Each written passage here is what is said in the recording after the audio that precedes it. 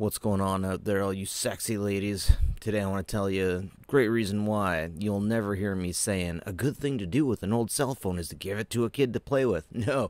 You do not give a child a cell phone to play with. So here on Reddit, I found an article. This guy's 5-year-old was dialed 911 when he was playing cops and robbers. He needed some backup, so the cops came.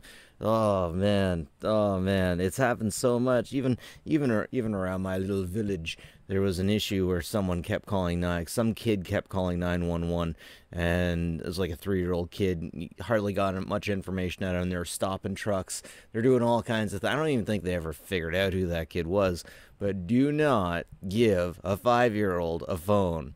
I don't care if they say they want to check out your games. No. They can use their dad's phone. They can call 911 on their dad's phone. Man, especially if you have a BlackBerry. No one has a BlackBerry anymore, but back in the day, those things had a button. You just press the frickin' button and it automatically calls 911. I guess apparently if you've been stabbed, you can't unlock your phone and press 911. I don't know, but we definitely waste a lot of resources when we call 911. But check out this kid. He didn't just do it once, he did it twice. He did backup. He gave a call at 5:38 and he gave a call at 6:12. So this kid definitely needed some backup.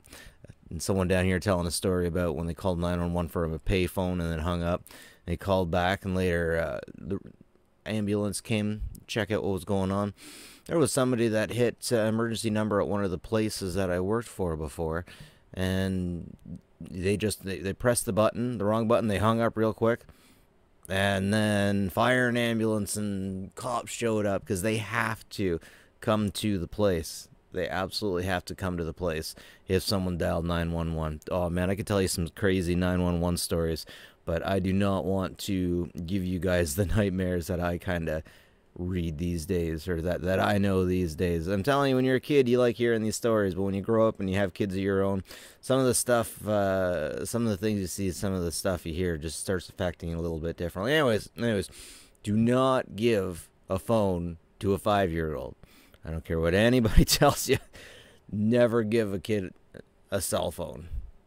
That's it for me, folks. Like and subscribe if you like this stuff. Always appreciated, and have a good one. Take care of each other, folks.